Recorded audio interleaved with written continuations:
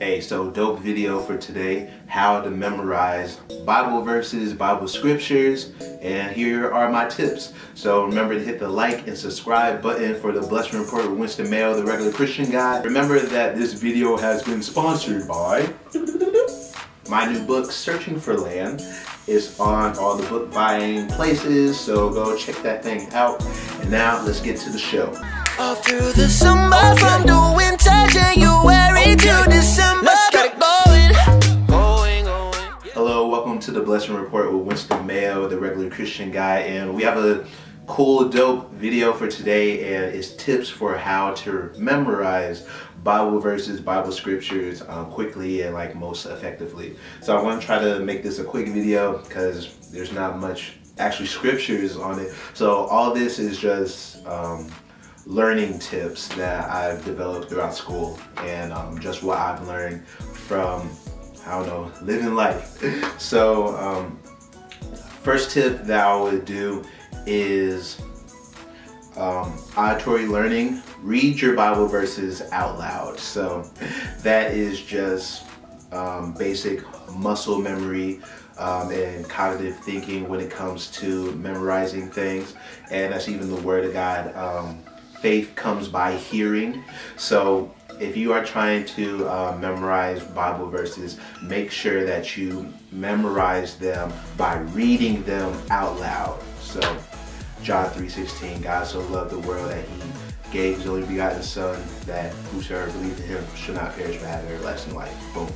I can hear it, I'm also saying it. So there's like two parts in the memorization process. All right, step two, this is a game of numbers. Repetition is important, all right? So that's just who we are set up as human beings. We are creatures of habit. So we just have to keep practicing. It's muscle memory.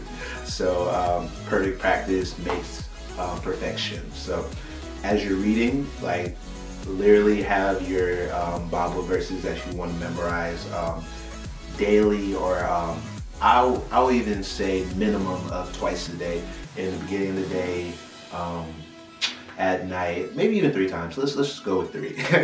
But that actually gets into my next topic. It's a game of numbers. So if we are reading and studying, I use this for vocabulary when I was in school. If I needed to cram, like I just need to pass a little test or quiz real quick, 3 times is the number of like short-term memory and like surface level memory. So say it 3 times. God has not given you a spirit of fear, but power, love, and a sound mind. 2 Timothy 1:7. God hasn't given you a spirit of fear. 3 times, right? Boom.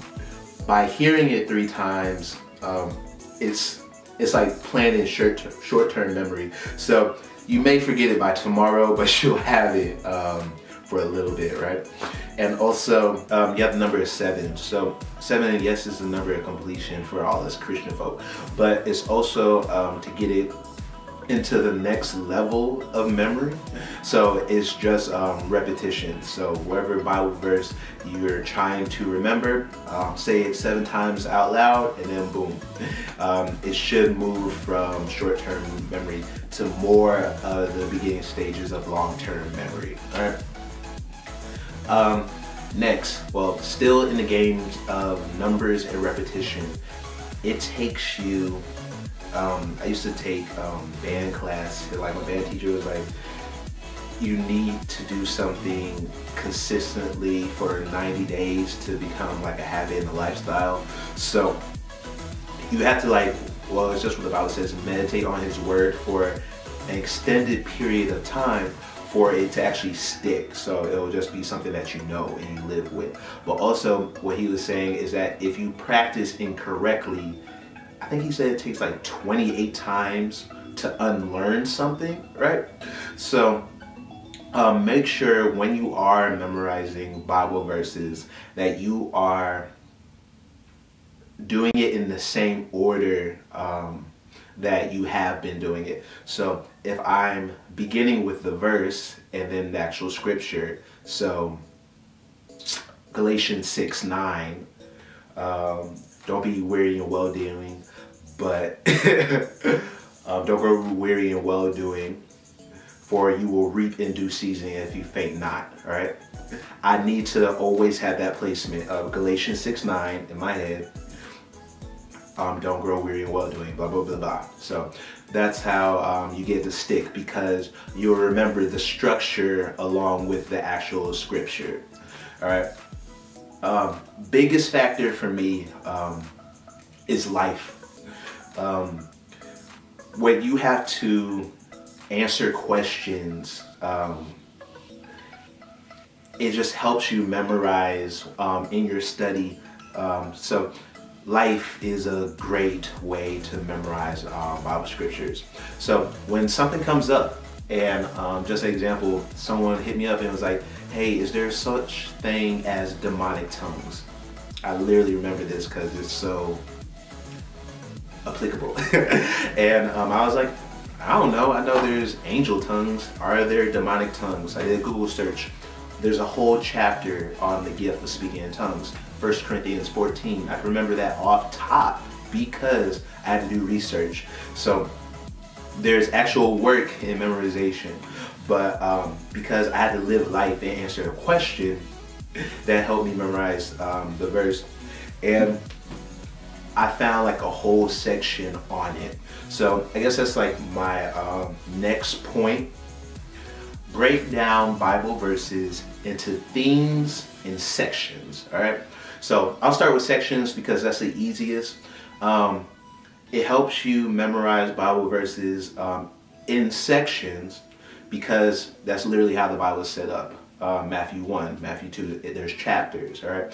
So it will be easier for you if you're trying to memorize Bible scripture, Bible verses, to finish out whole books of the Bible in numerical order. You don't have to do chronological order of the Bible, but it will help you if you do numerical order in books instead of jumping around. That's really not helpful. Devotionals are really problematic because they're so scattered and they don't even have a common theme. So if I've been in the book of Romans for like a month, I'm going to remember, even if I can't get the verse verbatim, word for word, I'm going to remember I've been in Romans, this verse is in Romans. So stick with sections, all right?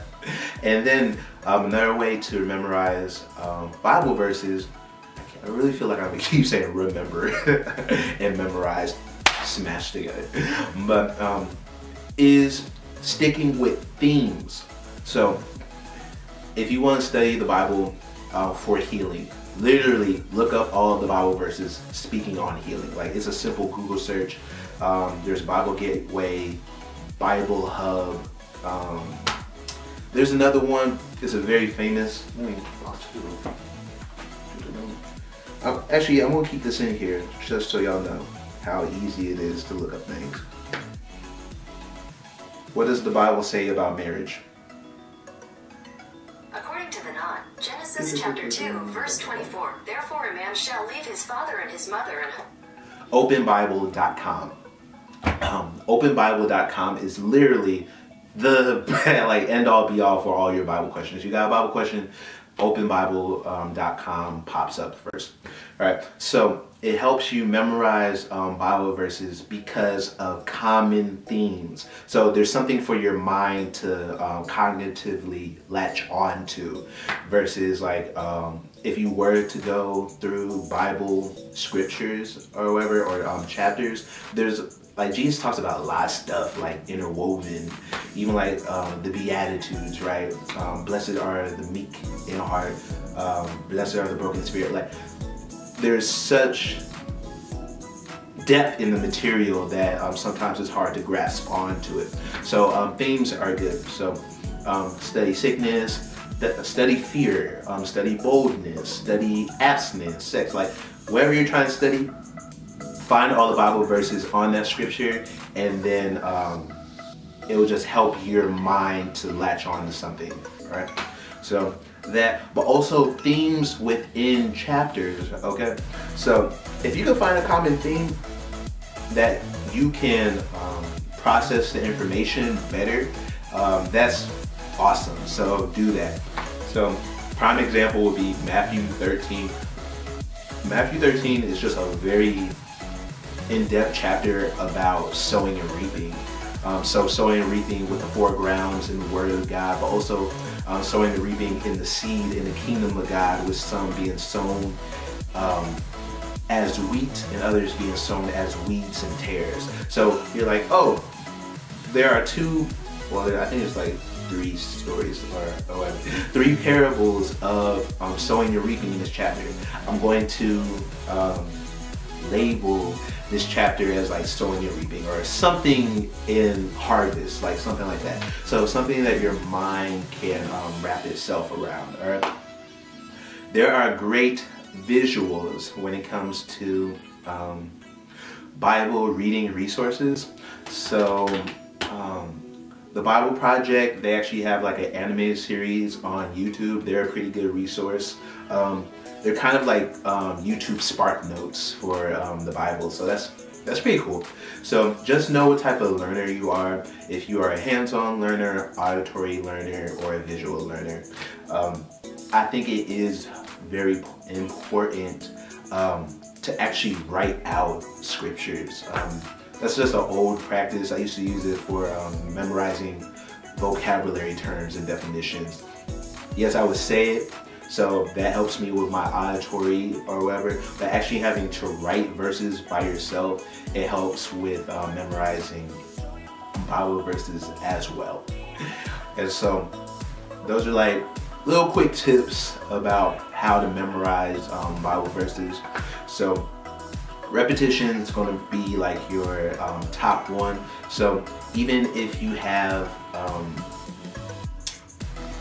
I guess a Bible reading plan, the way I used to do my like memorize verses plans, I'll read a chapter and I'll pick one verse that I think is the summary verse or something that just spoke to me in my life, and that would be my verse. So that's Galatians 1.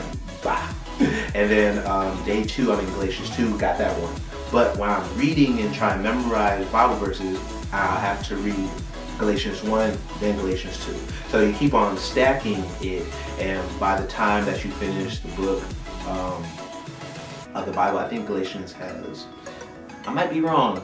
I'm not gonna do that one. I think, what is it? Romans, nope. Let's go with Romans. I think Romans has 14 chapters. You should have 14 verses, and on day 1 you're doing 1 verse, on day 2 you're doing 2 verses. Romans 1, Romans 2, day 3 you're doing Romans 1, 2, and 3. So that repetition is going to help. So repetition, read your Bible verses out loud. That helps a lot. This is not in order because I can't remember. Number 3, write your Bible verses because that helps. Number 4, divide up your Bible verses into categories and sections, because themes help in the memorization process. And then 5, real life. Make this applicable to your own life. So when you have real life struggles, your friends losing a loved one, know that it's in 1 Thessalonians, right? So I guess it's just a side note, it's not really a tip. Be kind of chronological in your reading. So if you're reading like the New Testament, like finish it off. Go from Matthew all the way to Revelations. Go from Genesis to Malachi, I think it's the last one in the Old Testament, because there are certain themes and teachings that the Old Testament, like there's like an Old Testament voice, I don't know what to call it, and there's like a New Testament voice. So even if I can't even get the books of the Bible, I can tell just by the way the verse sounds that, oh, that's in the New Testament, it's probably from Paul. It's probably from the Gospels, because there's even like a Jesus voice and similarities between the Gospels and storytelling and stuff like that, or even prophecies, right? But this is the biggest tip when it comes to like memorizing Bible verses that I want y'all to get out this video it doesn't matter how much of the Bible you know if you don't live any of the scriptures that you read. So I just want to be real about it. There's a lot of knowledge, but God said not to come in word only, but in power in the Spirit of God. All right, so that should be like 1 Corinthians 13. See, so it's okay. Like, I can't quote every Bible verse that I've ever read, but I know it's in there. And I know it to be true because the Holy Spirit is called an advocate and a teacher who will bring everything back to your remembrance that Jesus has spoken. So the only way that we can truly memorize the word is if we live it. Like, having it written on the scrolls of our heart. Like, David said this, he said, Lord, hide your word in my heart that I may not sin against you. Like, write it on my heart. So that's most important. It doesn't matter if it's in your mind, because I can remember a bunch of things that don't apply to my own life. I can be an expert in the mechanics of baseball and throwing a curveball. But if I'm not able to throw a curveball myself, I'm just a useless person in the sport. So we don't need Christians to be useless people in the sport of evangelism and salvation and the power of God and the Holy Spirit, all right? So memorizing is cool, but living is better. So make sure that we are worthy of the calling that we are in. We are called living epistles. We are living letters of the gospel of Jesus Christ. So live out something amazing, basically. And I just want to encourage y'all that we fight. Like, the Bible is the word of God, which is called the sword of the Spirit. Like, this is our offense. It's not our defense, which is faith, the shield of faith. So it's real cool to listen to like music and sermons, all that. But if you ain't got the word in you, you don't have much of a stability to be able to fight against the wiles of the devil and all his tricks and all the arrows of the enemy and all that other stuff. So make sure that, like, it's cool to paraphrase every once in a while, but just do your due diligence. It takes work. Like, read your Bible, memorizing takes effort and work, so just put in the work, put in the effort. And it says God is the author and the finisher of our faith. So he's going to finish a good work that he has started in you. So just pray for these things and be specific. I don't think we pray for things in the expectation that we can actually receive it. Like, if you have a problem memorizing your Bible verses or reading the Bible, pray for those things. Be like, Lord, I pray that I have more of a hunger and a thirst and a desire to read your word. Lord, I pray that you help my memory to bring this all into remembrance. So keep renewing your mind. That's why reading the Bible is so important, because you can actually renew your synapses in your brain by reading it, which is completely mind-blowing, by the way. But just keep, it says meditate on his word night and day. So it's okay not to move like quickly through chapters. Like, if you want to spend a week on one chapter of the Bible, do what works for you. Make sure you're in a, I guess, like an isolated space where it's like calm and peaceful and quiet. Don't be distracted. The Audible Bible is great, but it's also, like, I'm just speaking from my own experience, it also helps enable laziness, all right, and slothfulness. So you're like, oh, I don't feel like actually noting things. Oh, let that be tip number 6. Take notes. Taking notes actually helps you memorize parts of the Bible. So that's just revelation. If you are in Galatians 6 and you remember something from Galatians 6 relates to something in 1 Corinthians 4, pair them together. Like, be like, oh, this relates to this verse where it says blah blah blah blah blah. Like, as you expand, as revelation comes by the Holy Spirit, then there are more checkpoints for your brain to latch onto and memorize Bible verses. So that's why I said just living life helps you memorize Bible verses. There are certain checkpoints in life that will help you memorize the different parts of the Bible. So yeah, I feel good. I feel like I've given y'all good answers for stuff. And I just want to thank y'all for watching the Blessing Report with Winston Mayo, the Regular Christian Guy. Hey, remember that this video has been sponsored by my new book, Searching for Land. It's on all the book buying places, so go check that thing out. I'm almost sold out of mine, like 300.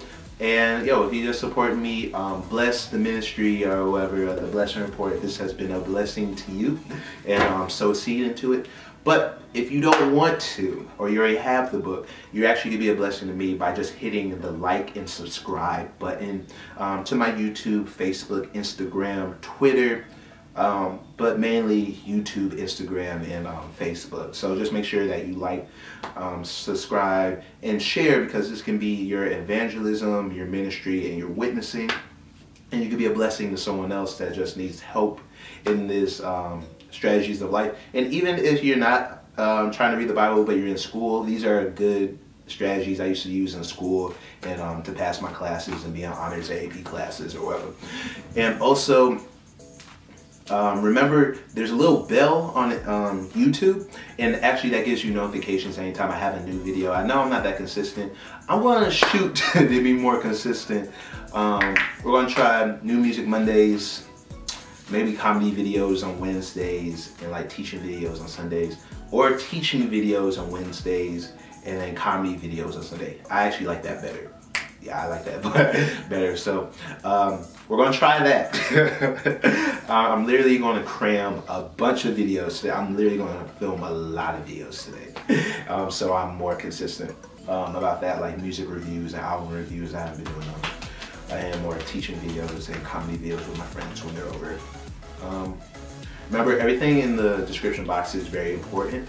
So all my social media handles, all the Bible verses, all the music that I play in my YouTube videos, and leave a comment below. I like interacting with y'all, and I like, I don't know, hearing back from y'all what y'all think and how your life is going. I try to answer as best as I can, just one person. So don't feel ignored. And last thing, I know y'all seen this dope hoodie, Fear Over Faith. So this is by Godly Girl Tees, and they actually do male apparel, which is very cool. So they gave me like a quick little birthday gift, like a little sponsorship or whatever. So if you're liking this, I know like the majority of my audience is female, so men, you can get stuff, but this is a dope women's selection as well. So that is Godly Girl Tees. So that is www.godlygirltees.webstart.com. So I'll just put the link in the description below, and I'll also put it at the end of the video as well. I guess I'm gonna try to do like next videos or whatever, so people will stay until the end. So next video I'm going to do is how to fast. A lot of people have been asking me about that, and so be on the lookout for the next video on how to fast. So thank you for watching the Blessing Report with Winston Mayo, the Regular Christian Guy, and remember that God blesses people by using people to bless people. So how have you been a blessing today? Thanks for watching. You ain't gotta be perfect, boy, just lift up your head, cause everything will be working. Do the worst in your best, cause all the schemers gon' scheme, I hit 'em. All the dreamers gon' dream, I hit 'em. All through the summer, from the winter, January to December. Let's get it going.